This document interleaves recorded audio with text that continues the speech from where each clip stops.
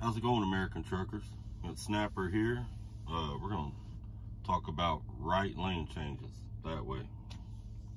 Alright. There's 5 steps to a right lane change, and if you follow these 5 steps, you will never have a right lane change accident. I can assure you. Okay? Right lane change accidents are very common in our industry, and it's a career-ending move. You know, very high likelihood that'll put you out of the industry. But anyway, if you follow these 5 steps, you'll never have to worry about it. Okay. All right. This I actually learned years ago at Stevens Transport, believe it or not. But it's something that I took from there that I've always kept. And anytime I'm training, I teach the same because it works. It's highly effective. Okay. All right. Number 1, turn your blinker on. Signal your intention. You know, as drivers, you turn your blinker on, you look back, 3 cars dart out from behind you. Never fails. Always works that way. All right. So number 1, turn your blinker on. Wait a second or 2 after you turn it on. Then you're going to check your mirrors. Now, when I check my mirrors, I check them all. And the reason I check the ones on this side as well is because I'm looking to see if anybody's over here with their blinker on behind me coming this way. Because a car's going to move a lot faster than I am. A lot of times a guy will have a right lane change accident and he'll say, man, I never seen the car. Wasn't there. It was over here originally. Darted out around them on the right side. And that's how you end up coming in contact with them. So you check all your mirrors. All right. The next thing you're going to do is tap your brake. Slow down 1 or 2 miles an hour. Here's the reason, especially in the rain or snow, you'll look in your mirrors and you may not see a car. Maybe they got their lights off. Maybe they blend in with the surrounding. You don't notice it. Be surprised, this happens a lot. When you change your speed, you're going to change the way it looks in your mirror. So all of a sudden that car will appear, you'll see it because the look changed. So always change your speed. All right.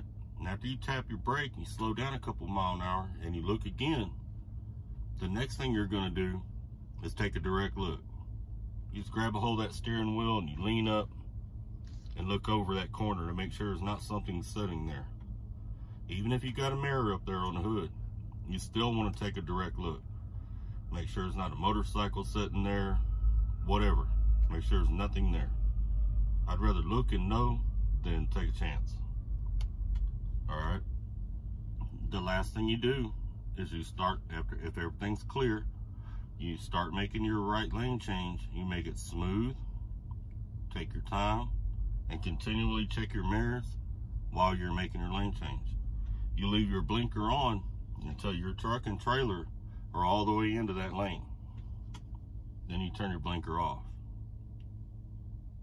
Promise you, drivers, you follow these 5 steps, I can almost guarantee you'll never have an accident. It takes a lot of it out.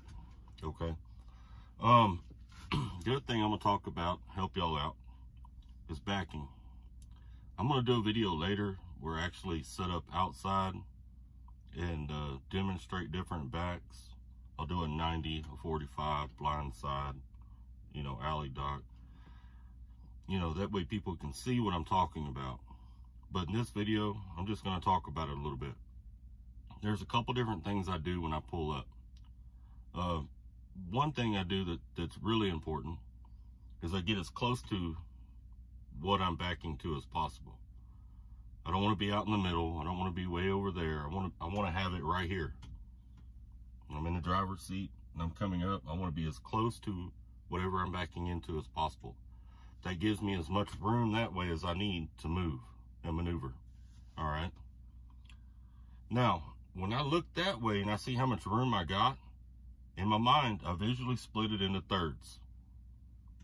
All right. So let's say I got 75 feet. Well, I'm only going to use 50 feet of it. I'm not going to use the other 25 feet. I'm going to tell you why. When I pull up, my hole's here. I always bring my shoulder just past my hole. At that point, I turn out. This is a 45 back. I start turning to the right. When I turn out, I'm only going to use 2/3 of that area. So if I got 75 feet, I'm only using 50 foot of it. All right. And here's why. When I start to back in and my tractor is getting back up under the trailer, it leaves me that room up there. You ever see guys when they're backing in and then the trailer's across the way or in their way and it's making it hard on them, they can't get underneath the trailer? You ever been in that position where you're like, crap, trailer's in my way or something's in my way? All right. That cures that problem altogether. No matter how small that space is to back in, I only use 2/3 of it. What changes when the space is small is my 45 turns into more of a 90. I have to crank the wheel a little bit more to turn that trailer up in there. But the amount of space I use is always the same. I don't want to worry about what's over here. I'm still watching it just to be certain, but I don't want to have to worry about it. All right. And that'll help you out with that. Also, when I'm backing in, I'm watching my trailer. I want this side as close to whatever object it is as possible. I may only be 5 or 6 inches off of it. And I still will get out, walk around and look to make sure I'm clear on that other side. But most of the time, if you're right up next to this side, you're never going to hit anything over there, but you still want to check it. Now, once you get straight into the hole, then you can move everything over. I'll pull forward, move it over, and back it up in there so that I'm center. One mistake a lot of guys make, and I've made it myself when I was new, so don't feel bad if you've ever made this mistake, is the overhang on a trailer, a dry box or a reefer especially. All right. Sometimes there's a fire hydrant or a tree or a telephone pole, garbage can, who knows, right there, you know, behind the truck. Well, if it's not in far enough and you back up, you could hit it. And if it's centered over your trailer, you're never going to see it in your mirrors. So when you pull up on your spot, always look to see what's back there. Make sure you have a person walking their dog in the grass right there, a trash can, whatever. Just make sure there's nothing there so you don't hit it. And if there is, take note of it being there, you know, and then when you're backing in, when you get about 3/4, you know, 90% in the hole, get out, walk back there, see how much space you got. Most truck stops put them far enough back, but a lot of these mom and pop places don't, and you will hit it. So keep that in mind. 90 backing is a little bit more complicated. I'm going to try to explain it the best I can in this video, and you'll understand it whenever I do a visual of how it works. 90 backing, I'm going to pull straight up. Okay, my hole's here. I'm going to pull past my hole. Now this is with the tandems all the way to the front. I'm going to take the back of my trailer center of the next hole over. Okay? If I'm backing in on this side, I turn my wheel all the way to the right.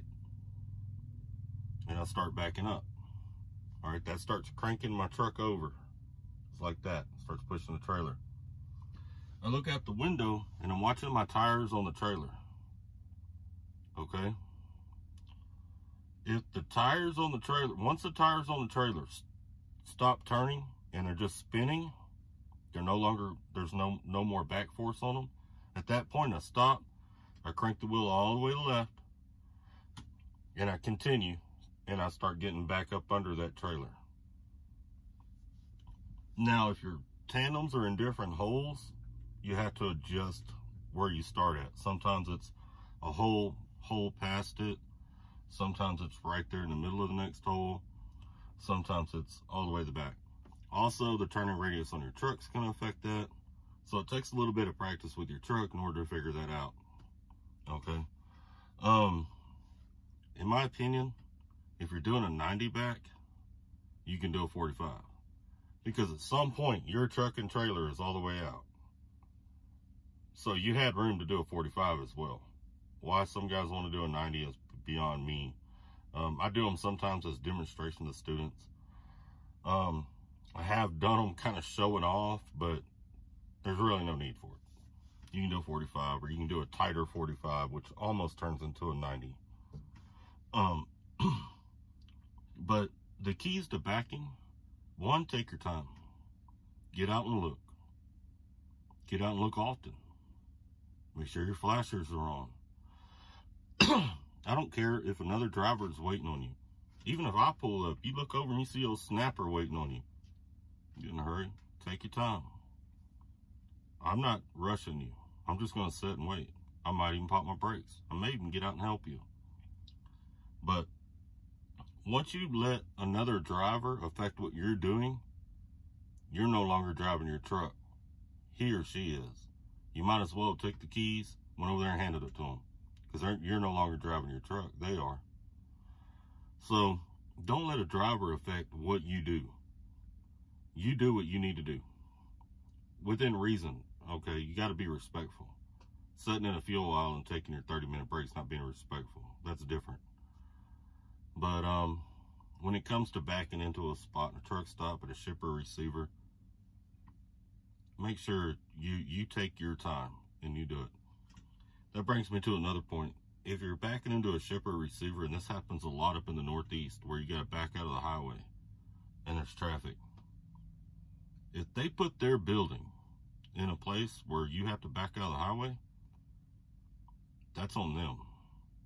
I'm going to go up there and I'm going to have 2 of them come out, and they're going to block the highway for me.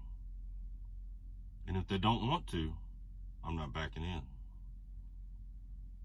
Because if something happens and I have an accident, that's on me. Those guys, it's not on that company. And my company is not going to care. It's my fault. So they're going to come out and they're going to block the road for me. If they're not going to block the road for me, I'll call the company. Can't do it. It's not safe. There's no company out there that's going to make you do something that's unsafe. Now, that's within reason too, because if it's not a real busy street, you know, or I'm on a dead end street, it might be a little different. I might give it a shot. But if it's a busy road, no. And that does happen. I've done it in Philly. I've had to do it in New York City. I've had to do it in the Bronx. I've had to do it in Brooklyn. I even had to do it in San Diego one time, right downtown by the naval base. So that does happen. You got to take care of yourself. You got to take care of your CDL. Anyway, I hope some of this helps y'all out there. Everybody, remember we're family. We got to stick together. I'm up here in Cheyenne, Wyoming at the moment. I'm getting ready to go help out on this Walmart fleet for a week. I'm doing a restart, washing some clothes, and going to grab a good shower and kick back in their nice recliners and here and watch TV. But anyway, hope everybody out there is doing great. I hope this helps. If some of you other drivers got ideas, maybe I missed a point somewhere, don't be afraid, man. Hop in the comments and put a comment in there, you know, so it can help some of these other drivers out that are having a hard time. I'm also going to be doing a video on the hazmat test, because I have my hazmat, I have my tanker, questions and answers and things like that, how to get your hazmat. Also, some of the questions and answers that are on the test that I remember are on the test. So I got that coming up. Of course, I got this backing video coming up. I got a chaining video coming up, which I may do tomorrow. As a matter of fact, I may work on that tomorrow. So like and subscribe. There's plenty of material coming. Everybody out there stay safe. If you want, you can look me up on Instagram, morgan.buckley.336. Shoot me a message, say hi, say what's up. I love hearing from y'all. You see me around, come say what's up. I love hearing from y'all. But y'all take care, and we'll see you on down the road. Keep trucking.